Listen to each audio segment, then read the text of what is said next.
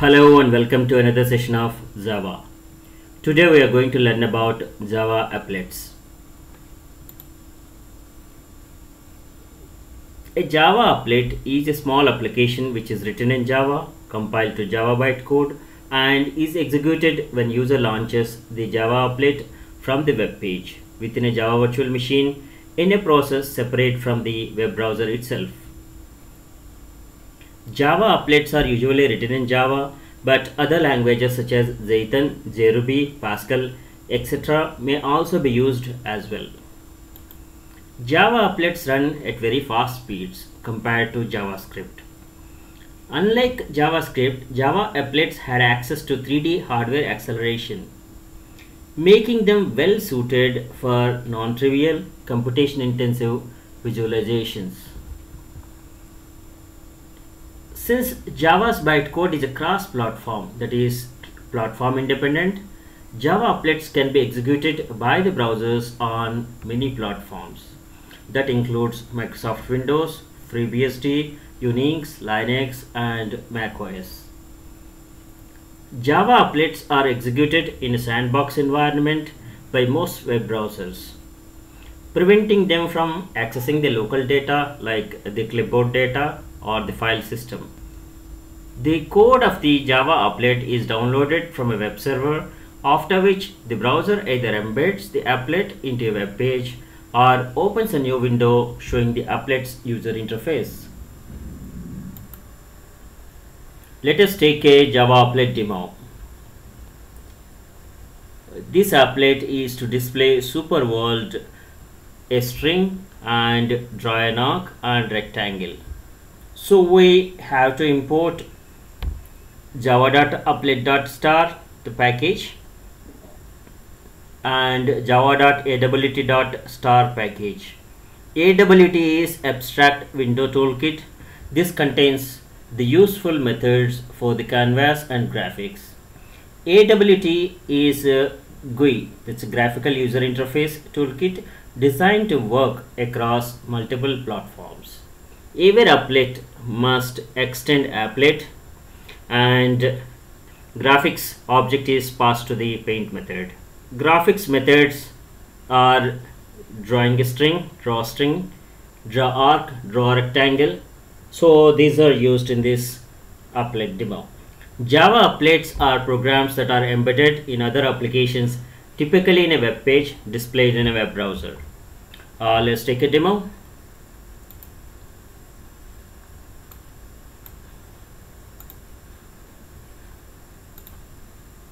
Let us compile this applet.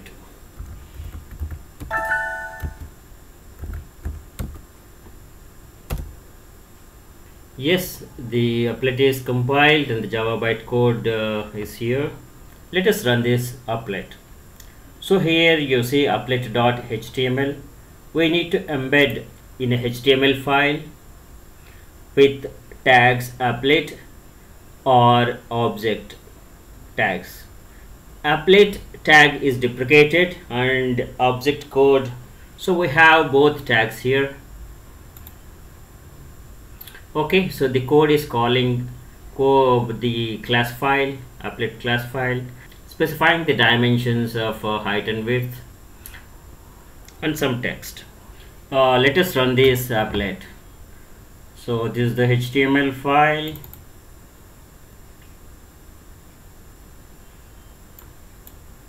Generally, applets are blocked by the browsers. We need to enable them. Generally, the signed applets are accepted. Non-signed applets are blocked. So here we have to configure the browser options, and this is blocked by the Java security.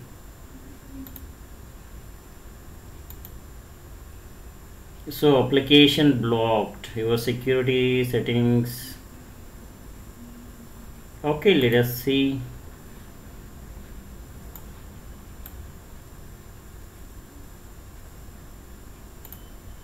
Okay, we can check the add-ons tab. So I'm in the Firefox.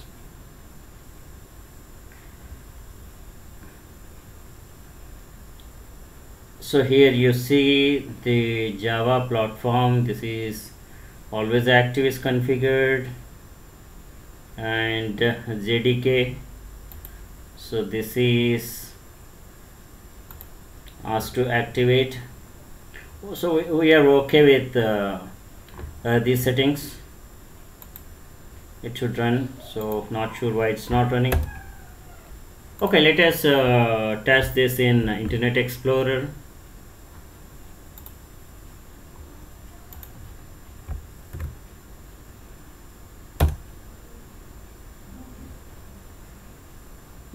Restricted. Okay, so we are allowing this content.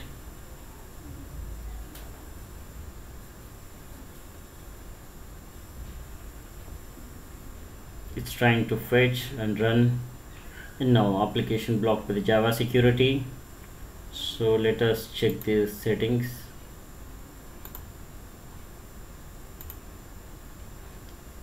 So we have security, and let us see the custom level. So here we have to see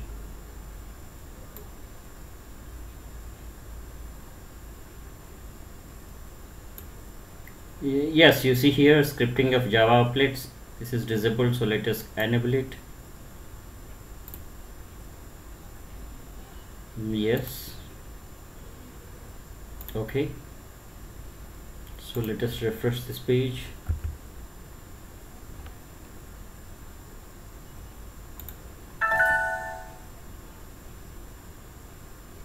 So we have enabled it, so still it shows as blocked.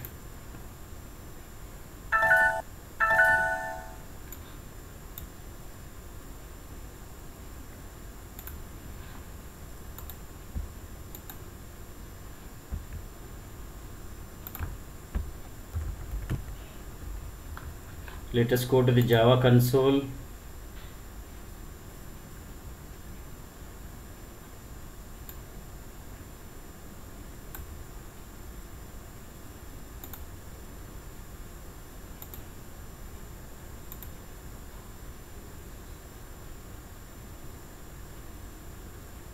We are in the Java control panel and the security tab. So Java content in the browser, this is enabled. Okay, site list, if it is downloaded or loaded from a server, web server, so we need to enter the site. Yeah, the security of this PC is not allowing it. I guess we have done our settings correctly. Okay, so this is how a Java applet runs in the browser.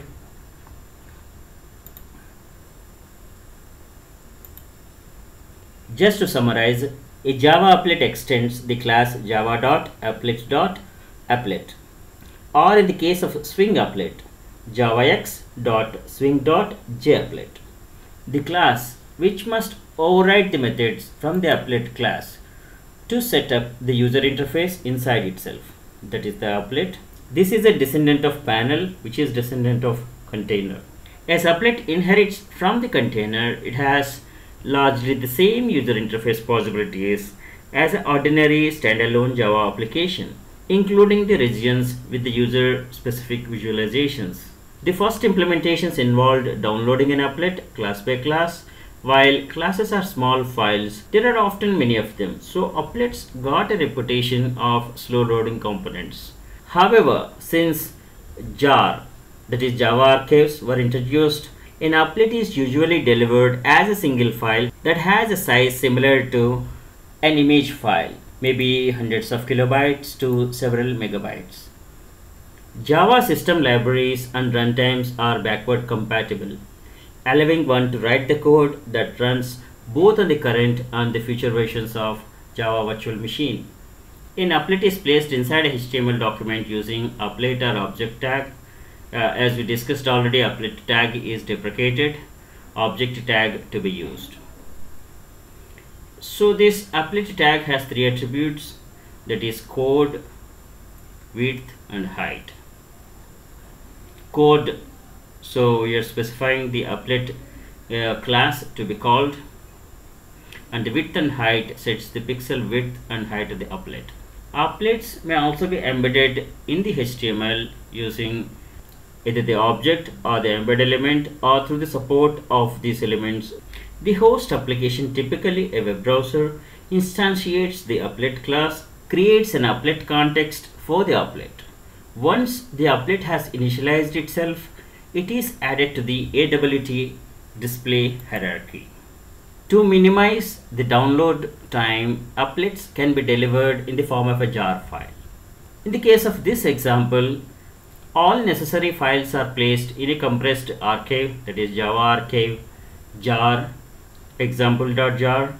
The following embedding code to be used within the applet tag, so we are calling the jar file as a parameter to the archive, calling this applet class, specifying the height and width. Java applet advantages. Java rich internet applications, that is RIA, that have traits similar to desktop applications but are deployed via the internet. Java RIAs may be developed and deployed as Java applets or Java web start applications. Java applets run in the context of a browser. The Java plugin software controls the execution and lifecycle of Java applets. Java web start applications are launched via a browser the first time. They may be subsequently launched from a desktop shortcut. Once a Java web start application is downloaded and its security certificate has been accepted by the user, it behaves almost like a standalone application. More information can be had in the docs Oracle Java documentation. To summarize Java applet advantages, applets are supported by most web browsers and on all operating systems such as FreeBSD, Linux, Microsoft Windows and macOS. The same applet can run on all installed versions of Java at the same time, rather than just the latest plugin version only. However, if an applet requires the latest version of a JRE, that is Java Runtime Environment, the client will be forced to update JRE. Most web browsers cache applets so that they will be quick to download when returning to a web page. It can move the work from a server to the client, making a web solution more scalable with the number of users and clients. The applet naturally supports changing user state, such as figure positions on the chessboard. Developers can develop and debug an applet directly by creating a main routine and calling init and start on the applet, thus by allowing the development in their favorite Java SE development environment. All one has to do after that is to retest the applet in the applet viewer program or web browser to ensure it conforms to security restrictions. An untrusted applet has no access to the local machine and can only access the server it came from. This makes an applet much safer to run than a standalone executable that it could replace. However, a signed applet can have a full access to the machine on which it is running if user agrees. Java applets are fast and can even have a similar performance to the native installed software. The applets are used to provide interactive features to web applications that cannot be provided by the HTML alone. They can capture mouse input and also have controls like buttons or checkboxes. In response to the user actions, an applet can change the provided graphic content. This makes applets well suited for demonstration, visualizations, and teaching. Applets like news stickers, specifies, editors are very much popular. Pages coded in HTML may embed parameters within them that are passed to the applet. Because of this, the same applet may have a different appearance depending on the parameters that were passed. There are some disadvantages associated with the applets. The disadvantages compared to the client-side web technologies. Java applets depend on JRE, Java Runtime Environment, and normally requires a plugin for the web browser. Administrator may need to be contacted for installation of the same. Some mobile browsers on Apple iOS or Android do not run Java applets. Unlike the older applet tag, the object tag needs workarounds to write cross-browser HTML document. There is no standard to make the content of the applets available to the screen readers. Therefore, applets can harm the accessibility of a website to users with special needs. As with any client-side scripting, security restrictions may make it difficult or even impossible for an untrusted applet to achieve the desired goals. However, simply editing the java.policy file in the Java JRE installation, one can grant access to the local file system clipboard, for example, or to other network resources other than the network source that served the applet to the browser. Java applet security. There are two applet types, signed applets and unsigned applets. Applets are encouraged to be signed with a trusted certificate, and warning messages appear when running untrusted unsigned applets. Unsigned applets are blocked by default, and they can be run by creating an exception in the Java control panel. Unsigned applets may be involved in the combined attacks that exploit a combination of multiple server configuration errors in other parts of the system. An unsigned applet can also be more dangerous to run directly on the server where it is hosted, because while code base allows it to talk with the server running inside, it can bypass the firewall. An applet may also try DOS attacks on the server where it is hosted. Communities may solve this problem via source code review or running applets on a dedicated domain. The unsigned applet can also try to download malware hosted on the originating server.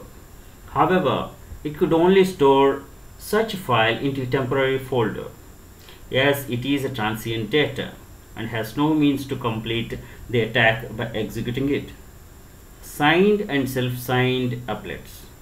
A signed applet contains a signature that the browser should verify through the remotely running independent certificate authority server. Producing this signature involves specialized tools and interaction with the authority server maintainers. Once a signature is verified and the user of the current machine also approves, a signed applet can get more rights, becoming equivalent to an ordinary standalone program. The rationale is that the author of the applet is now known and will be responsible for any deliberate damage.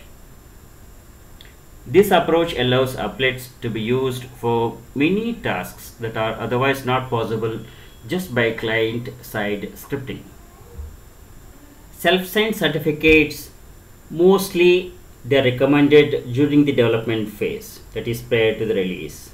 As of 2014, applets require trusted certificates from commercial sources. Thanks for watching.